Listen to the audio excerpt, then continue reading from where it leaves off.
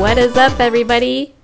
Welcome to Team Amazing Presents Speak Nerdy to Me. My name is Campea, one half of Team Amazing, and joining me to my right is the other half of Team Amazing. Hello. Kaori Take. Hello, half. Hello, guys. Hello, and together we make Team Amazing.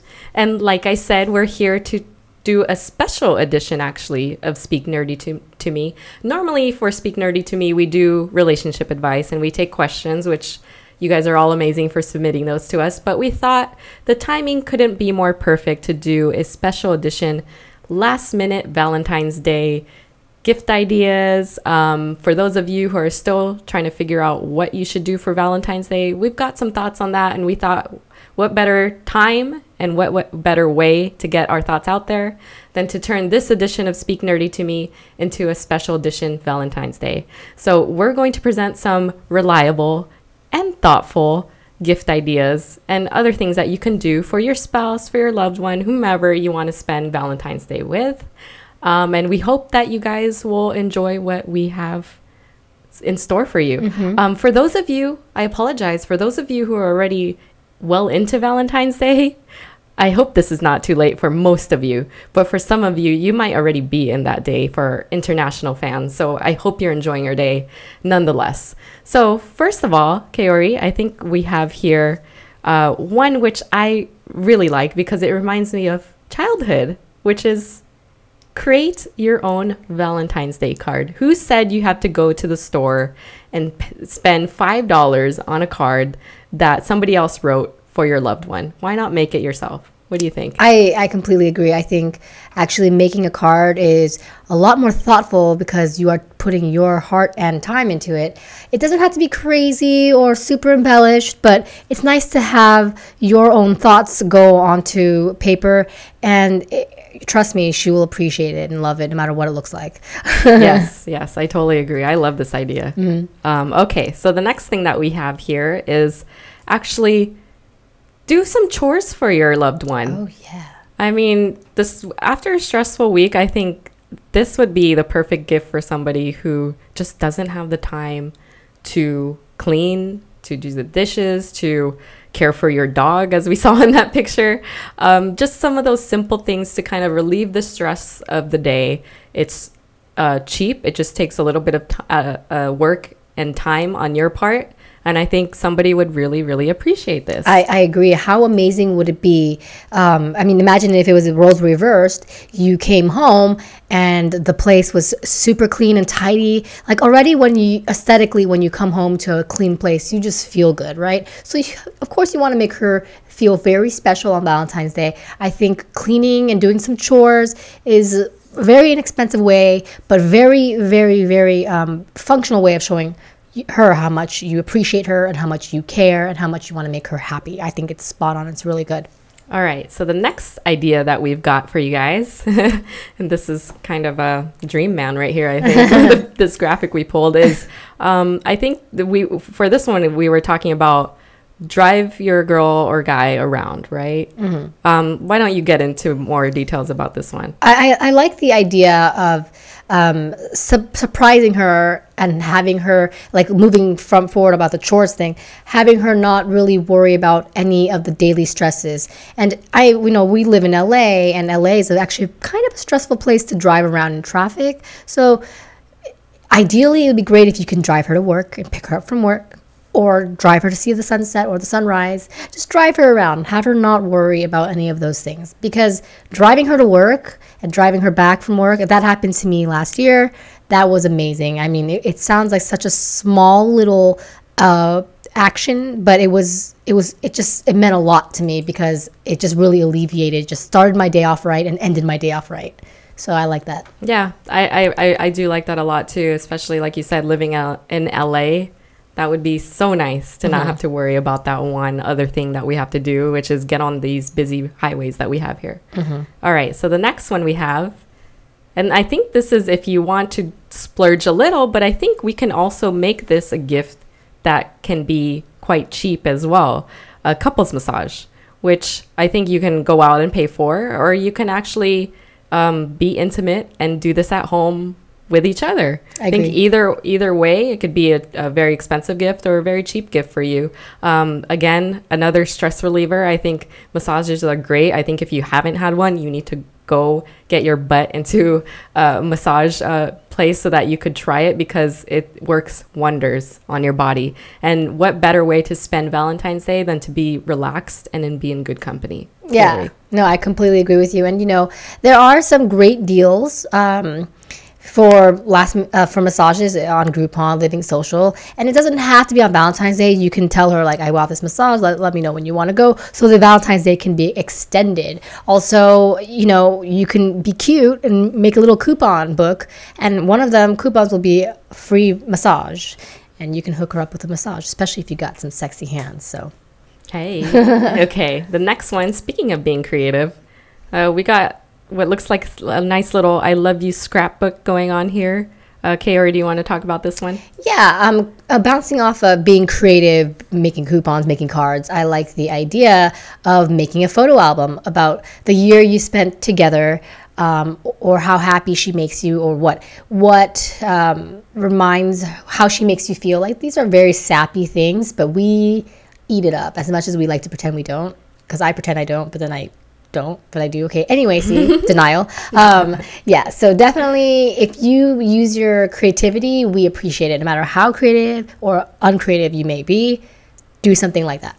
And again, it's inexpensive. You just have to be a little bit creative. And for those of you who don't feel like you have a creative gene in your body, you can just pick out some pictures that you've taken throughout the year. I'm sure you have a few, and send it over to your local Walgreens or CVS, and they do those photo books for really cheap, and they can print them, I think, probably within a day. I don't think it takes that long to put those things together. Yeah, and even for it's a little bit of extra, you can actually get it done within the hour. It might be a little longer because it's Valentine's Day, so you can just expedite it till the end of the day or something, but you can probably get it done. Yeah. All right. And so for those of you who want to be a little more romantic and a little more economically savvy, you could go with watching the sunset together. I think both of us actually brought this up when we were trying to come up with these ideas, because both of us thought it was a brilliant idea. Your timing has to be right, though, because you have to figure out when the sun is going to set, and probably a good location for you guys to watch it. But as long as you put a little bit of thought into how you're going to put this together, I think going out to watch the sunset can be as easy as walking outside of your front door. And it's really romantic. I mean, I don't know anyone who hasn't said this was a great experience, those that have experienced it. I concur. And let's not forget the sunrise. The power of the sunrise is also beautiful. So if you have an alarm that can wake you up early and you can do it, it'd be nice to go watch the sunrise as well. Or both. Yeah. If you start the day and end the day together in beauty. All right, and the last thing we have here is what I think I would totally love is... look at him. He's hot just because of that. I know. And look what he's making. He perfectly cooked the meat right here. Is cooking for your loved one. What can I say? I think it's classic. It's the classic thing you can do. It's inexpensive. You could go to the grocery store and just buy some cheap things that you can make. You don't have to be a gourmet chef to be able to cook something. I mean, get some things that you're comfortable with. Maybe you can only do eggs and that's what you make. I mean, but that's okay. It's the thought that counts in this one.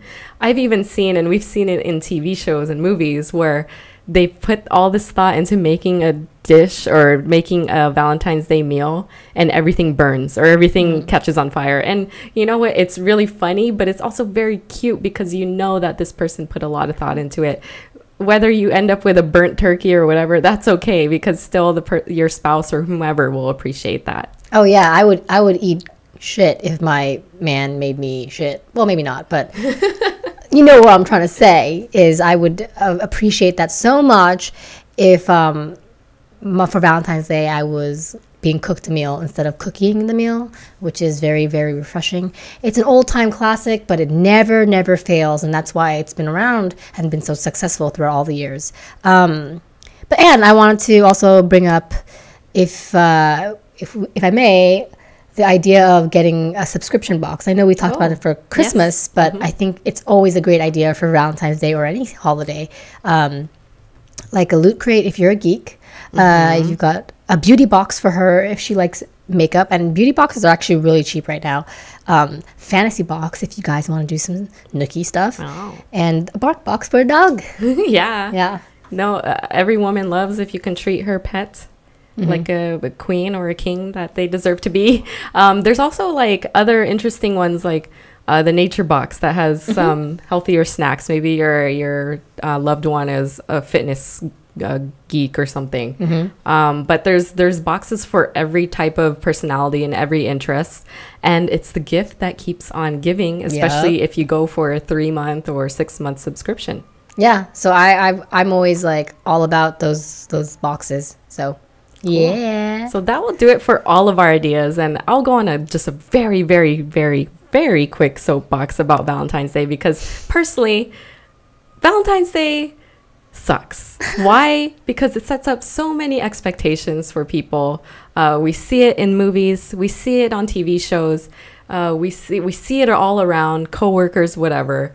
And there are expectations when it comes to Valentine's Day, and it's really unfair, I think.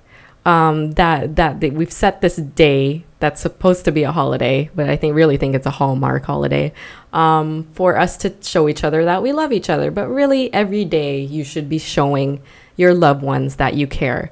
So while we're giving these ideas to you, you don't have to just consider doing these ideas tomorrow on Valentine's Day. Consider them year-round. If you love somebody, these things should be happening all the time. And one last thing, flip it around too. I mean, the expectation has always been that the guy has to treat the girl, because obviously the girl's expectations are usually higher than a man's on Valentine's Day. But it doesn't mean that the woman can treat her man out and flip it around and buy the flowers for him or whatever it is that you want to do. I mean, make it your day. If you're going to do something on Valentine's Day, make it your special day, not because it's Valentine's Day, but because you guys love each other. Kaori? Yeah, hopping off that, I agree with you. Valentine's Day does kind of suck. Because, yes, the expectations are there. And if you're single, even as much as you're saying you don't care, it's always like, oh, Valentine's Day, there's hearts everywhere and all that stuff. Hey, just a reminder that you're single, and just a reminder that everyone is in traffic having dinner and getting paid and being pampered, but you're not. Or being in a relationship, sometimes like the expectations are escalated on that day. So yeah, Valentine's Day can in fact suck. But also hopping off the other one that I agree with you, it's interesting because in Japan, Valentine's Day actually is a man giving to a woman, and a month later is March 14th. It's White Day, and it's the woman giving to a man. So that's interesting. And I also heard the rumor about SBJ Day for you men. Tell me if that's true. Leave a comment there. Have you heard of that rumor? What is that? A month later, after Valentine's Day, a woman has to give a man steak and a blowjob. It's SBJ Day. What? Yes. Why? Am I late to this? Either that or the guys I date have made up something that I... Little gullible here. I don't know what to say. I don't know what to follow that with. That is hilarious. I know. But yes, if you guys start to comment under this video that is actually a real thing, then I'm just late to the game. And yeah, you better hop on that. Yeah. What's the date again? Let me put that on my calendar here. Okay. And also leave a comment and tell us what gifts you think are good for her, so you can help each other out, or tell us what you would like from a girl, because we want to also know what guys like. And you know what would be cool too is post Valentine's Day, if you guys really did anything special you'd like to share with us, we'll call it out in our next Speak Nerdy to Me. And feel free as always to drop some questions, situations, email teamamazian@gmail.com, and let us know, because we will be responding to you in our next video. And Kaori, where can they follow you? You can find me right here. There we go. Kaori is Kaorious. Oh, my bad. Flipped it too fast. Oh, I see how it is. All right. Well, you guys get it. I should talk while this shot's on you, and you can follow me at Ann Campea. All right, and you can follow both of us at Team Amazing. As always, we love all of your comments. We're looking forward to seeing what you think about this video and our upcoming Speak Nerdy to Me edition. So definitely continue to leave your questions, comments, and all of that good stuff, and we'll bring them up on our next video. So until next time, everybody, Ann Campea, Kaori Take, Team Amazing. We'll talk to you guys again soon. Bye-bye. Bye.